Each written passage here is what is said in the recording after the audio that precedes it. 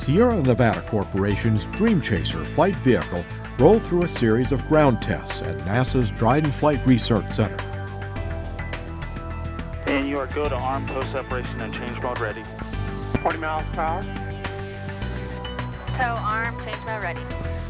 After arriving at the California facility in May, workers unwrapped the test spacecraft and attached its wings and tail.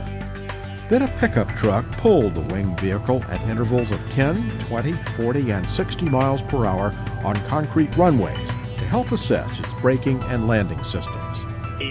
Ready, release.